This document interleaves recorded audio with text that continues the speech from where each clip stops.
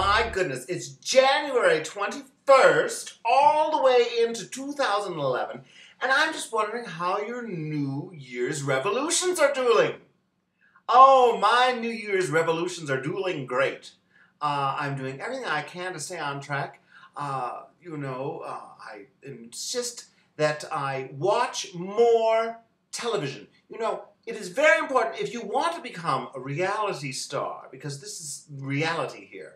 If you want to become a reality star, you've got to study, you've got to do your homework, you've got to watch all the shows.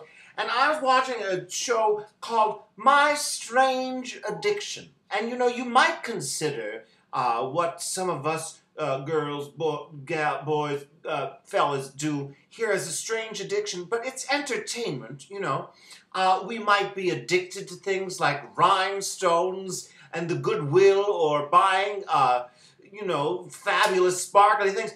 But this show, My Strange, they eat what they're addicted to. Now, I understand why you might like Comet, because I myself like pine sol and ammonia. It's the only thing that'll keep things clean around here, and sometimes it's good with a little bit of tonic and some ice. But anyway, Comet.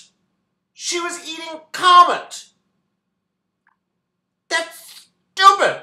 Who the hell? What? Why would you even think to eat Comet? And then there was another gal. She was eating the couch. She was picking the couch, just picking it like it's popcorn, sitting there watching, eating the couch, and she can't stop. And the other girl can't go to bed without a blow dryer.